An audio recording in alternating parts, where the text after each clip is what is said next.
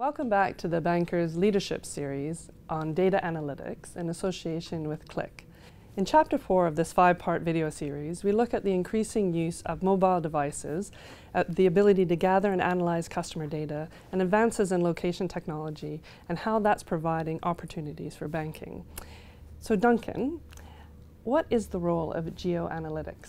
Sure. So I guess if we're starting at the simple end of the spectrum, it's about understanding some basic things about our customers and our employees. So in the beginning, the ability to look at the location of our customers, where they live, on a map. Then taking it to the next level and saying, well, where are our branches? Where are our ATMs? Where do we have sales advisors? Where do we have commercial relationship managers? And what is the relationship between the customers and our employees? And do we have the right people in the right place? Then kind of taking it to the next level, saying, well, what other information can I apply? What public information can I use to add some value to what I already know? So I could look at population density, I could look at GDP per head to try and figure out if it was an affluent area or not. I could look at external data like weather. Is there a storm in a specific place? Do we need to service our customers in a specific way according to the time of year? There's a seasonality that I can take advantage of. That might be looking at aggregate information on our customers. Is there a hot spot of risk in a specific region? Do I have a trend in delinquencies coming from mortgages and properties in a specific town or city? So what can I do with that information once I've got it? And what we try to do with Click is to take it to the next level and say, okay, that's not just about plotting information on a map, but what kind of more complex geoanalytics calculations can I perform in order to calculate, say, how far it is to my nearest branch or ATM? What can I do with that information to make it more useful for our customers?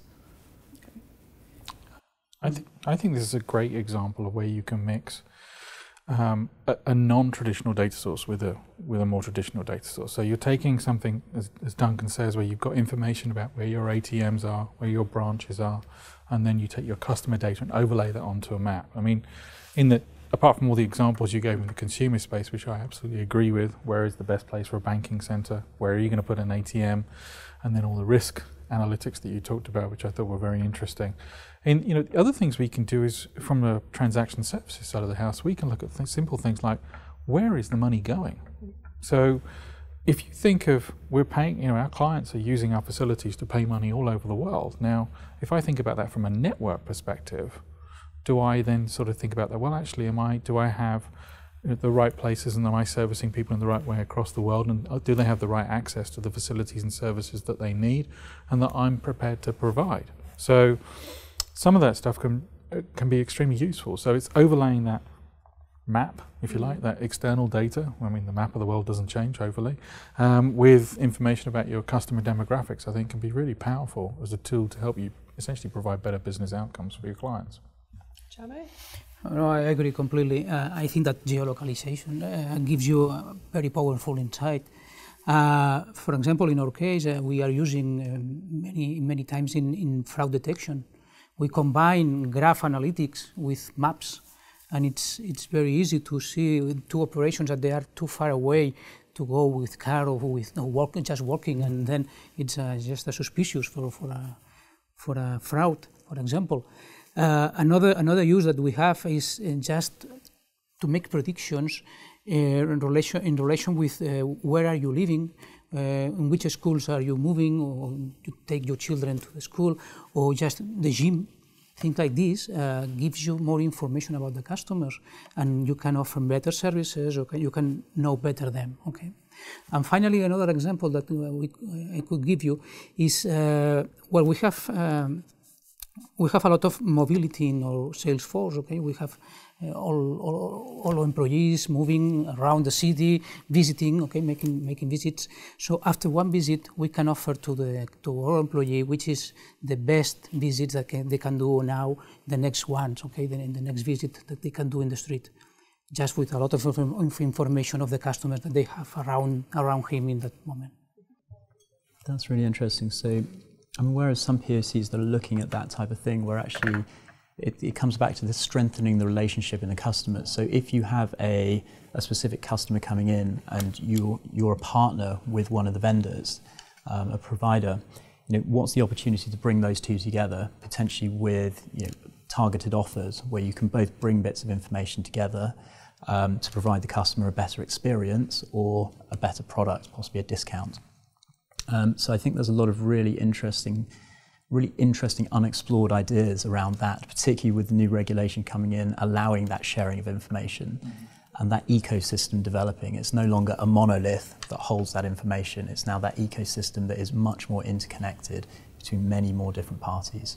Yeah, and I think it's more competitive now as well. So with PSD2 and with banks having to expose more information through APIs, some of the early APIs we've worked with have seen banks publish the locations of their offices, location of their branches and their ATMs, not just their own ones, but we can look at their competitors as well. Yeah. So you can see where your branch is relative to your competitors and look at the mix of products and services and, like you say, optimize the services in a specific branch to the requirements of those users who live within that area. It's very much about client centricity, right? So if you think about it, in many cases our clients might have to sign documentation. For example, it could be a trade agreement, it could be a new account opening agreement or anything else. Now, why not simply say to the client, this is the agreement, we need you to sign it, you might need to validate your identity with your passport or your identity card, whatever it is. Here's the address of the nearest branch, and here's several ways you can get there. Now that's a really simplistic example, but you're essentially enriching the client experience. You're taking a workload off them, so they don't have to figure out, well, where is your branch? They can just go. But how do you think it can be really transformational at for the field employees at the very local level? How can using geo-analytics be really transformational?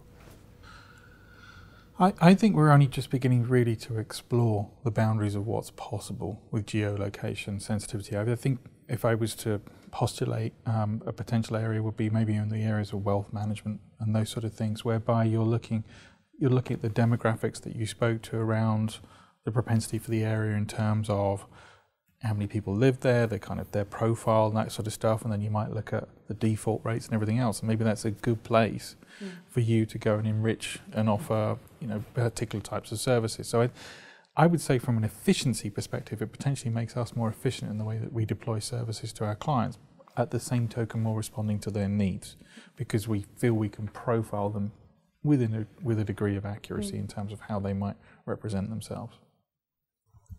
No, I'd agree with that.